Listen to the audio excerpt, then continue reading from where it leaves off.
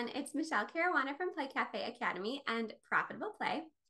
And I am a little more dolled up than normal lately because I'm actually on my way to go to a concert. We're going to see The Offspring and Simple Plan, and I am so excited. But as I was getting ready, I was, thinking, what do I need to wear? What do I need to bring?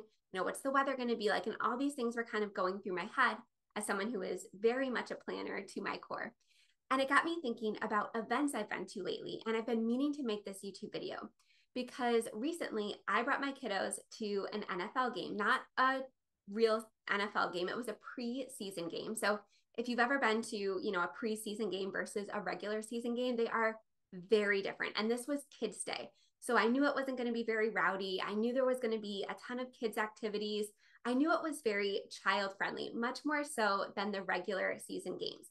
And we sit in the club level. So it's all season ticket holders. It's people that we've been sitting with for years and years. It's something that I feel really comfortable bringing my kids to, especially on Kids Day, especially during the preseason. But as a business owner, and if you're already open or if you're getting ready to open, something that you'll probably already know and maybe find yourself doing is every single time I go somewhere, whether it's the grocery store or whether it's the doctor's office or, an event or a concert or something like a preseason game, I always, take either mental notes or this time I took like literal notes on my phone that I'm going to go through. But I always take notes of how they do things, what are the employees doing? How are they organizing things? What events are they doing? What crafts are they doing? What are they selling? What kind of food?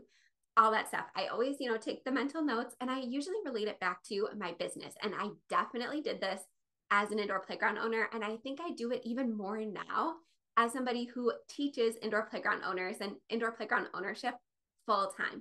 So of course, while I was there, I had to make some notes. And there were some things I absolutely love about the Bills game specifically. Again, I don't know how every stadium works. I know every stadium's a little bit different in their policies and procedure. So I'm going to speak just from my experience. So I'm going to share some things that I really loved about the experience that I think you can use and take away for your own business.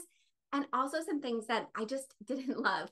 Everything that I'm going to be talking about is kind of through the lens of a mother whose son is autistic. So take with that what you will. But I really think so many of the special accommodations they make for autistic children can really be applied to any kiddo who maybe has a hard time with anxiety or noise or too much sensory input or overstimulation. So I really like some of the things that the Buffalo Bills specifically did to accommodate children with sensory disorders. So the first thing that we kind of did when we got there is we participated in a Kids Day event. Now, one of the things that I didn't like about this is that they didn't really tell us anything about what the actual Kids Day event was going to be. They called it a junior tailgate and they, alluded to maybe some things that would be there. They said there would be a bounce house, some balloon artists, things like that, but they really weren't specific. And it was like a 5-hour long event.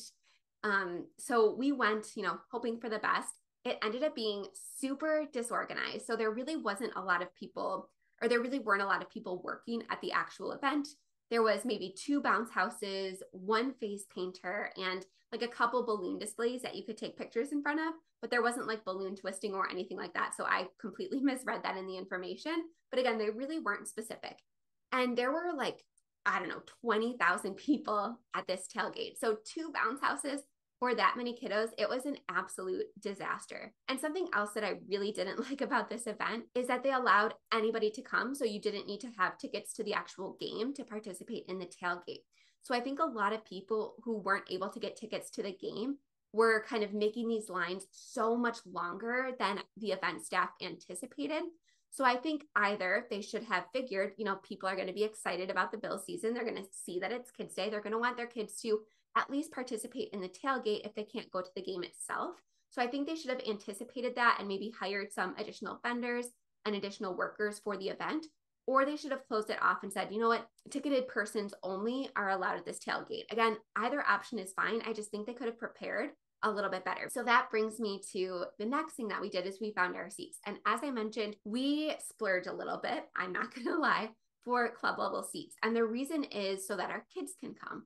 Because as you guys know, in Buffalo, New York, it gets very cold in the winter and our seats are under the heater and there's also an indoor area. So it's not like a box.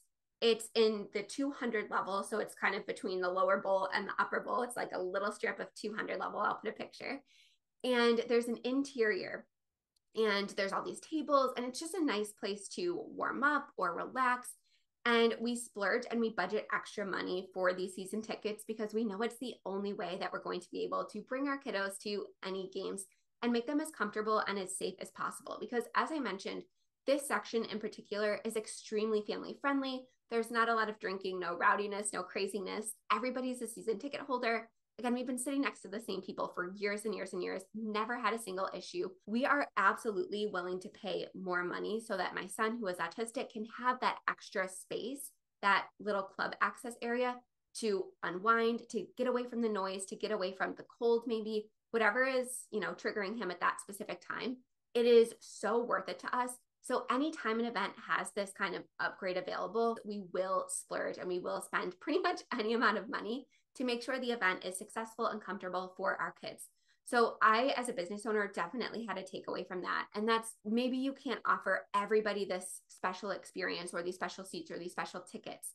Maybe it's allowing people to enter an event early to kind of help them get their kids settled. Or maybe it's a sensory friendly version of the same event. For example, a Halloween event. Maybe you have a regular event that has tickets sold to capacity and, a lot of music and noise and things like that. And then maybe you have a sensory friendly version that sells less tickets, but maybe it's a little bit more expensive because it's a premium experience that, again, parents like me are often willing to pay for. I would absolutely pay for that. So again, I love having the option to have a more intimate, unique experience. We really wouldn't be able to bring the kids otherwise. Now, the next thing that I absolutely loved inside the stadium, and this is something that my son's therapist actually suggested, but there are these really cool sensory bags that you can rent out. So it's a little drawstring backpack. I'm going to show a picture, and it was really cool. So it had headphones in it, which were really helpful. I mean, we brought our own headphones because I wasn't exactly sure what was going to be in the sensory bag and I didn't want to risk not having one. They only had one left by the time we made it to guest services. So there's definitely a limited supply. So it's a drawstring backpack. It has headphones. It has a couple sensory toys. It has this really cool communication tool that allows nonverbal children or maybe children with communication difficulties, especially in chaotic environments. It helps them communicate their needs, their wants, their emotions, which I absolutely loved. And it has visual cues, which I think are so important. And then it just had some other sensory items and toys. And something that I really liked is it came with this badge that had like almost VIP status. And I really enjoyed this because oftentimes when staff are kind of walking around or ushers or things like that, and they see a kiddo kind of melting down or having a hard time, if they have one of these VIP badges on, they know right away, okay, this child is either autistic or they have sensory processing disorder or something similar, something that has to do with sensory overload or overstimulation. So I love that this, it's very subtle, right? It doesn't say like, I have a disability. It doesn't say like, I am autistic, please be nice, which can be really off-putting to some people. So I absolutely love that it made him feel very special with like a little VIP badge.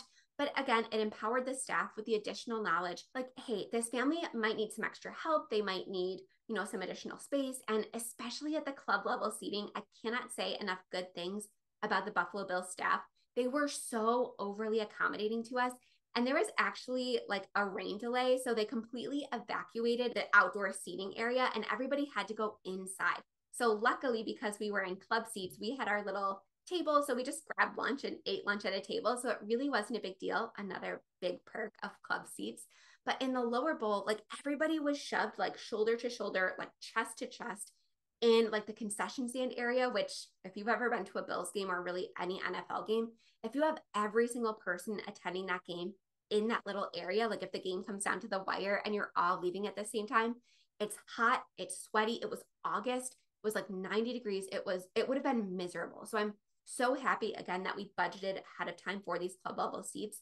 And as soon as this, thunderstorm, this rain delay happened, the staff saw my son's badge and they came right up to us and they said, hey, if your son's really struggling, we have this extra area. It was actually like an EMS area for anybody that was having a medical emergency. But they actually said, if he's really having a hard time, because at this time it was considered a shelter in place. So we couldn't leave, we couldn't go outside, we couldn't get fresh air, nothing. So they said, if he's having trouble with this crowd, we're happy to move him over to this EMS area.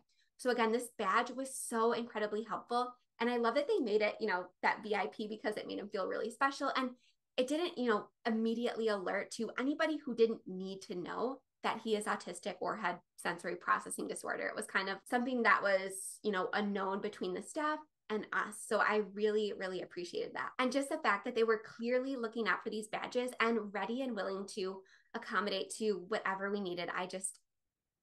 I loved it so much. Now we did have to sign this bag out. So we had to put our seat number, my first name, last name, email address, phone number. So it did take a few minutes. So if you're going to be going to an NFL game that has these bags, make sure you give yourself a lot of extra time because again, there is a limited supply and it does take quite a few minutes to sign it out and you need to return it.